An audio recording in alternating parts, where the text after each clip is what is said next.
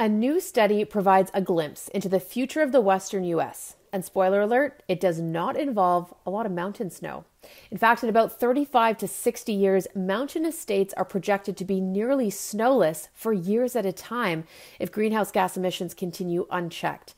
Global warming has already meant the region has lost about 20% of its snowpack since the 1950s, and it could lose another half, possibly more, later this century, from the Rockies to the Sierra Nevada and up into the Cascades of the Pacific Northwest.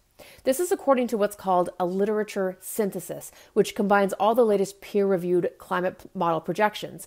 It was recently published in Nature Reviews Earth, and it provides an overview of how the western snowpack has changed and what it will look like over the course of this century. In addition to the 20% loss, snowpack is peaking earlier and melting off earlier in the year, and it's expected to continue to shift on that track. And something we now know all too well north of the border, atmospheric rivers are also warming and dropping more rain than snow, which is increasing flood risk. By the end of the century, the majority of years, 78 to 94% of years, will be snowless in much of the western United States, according to one model projection in the study. The Sierra Nevada could see its first near snowless 10-year period in the 2050s. The demands of a warmer atmosphere are already translating into water stress, as much less snowmelt makes it to reservoirs after unusually warm springs.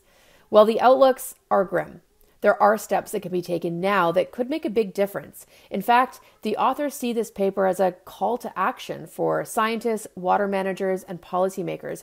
Given the high confidence that snowpack will continue to shrink, the study does end on an optimistic note, and it lays out numerous adaptation strategies and possible paths forward.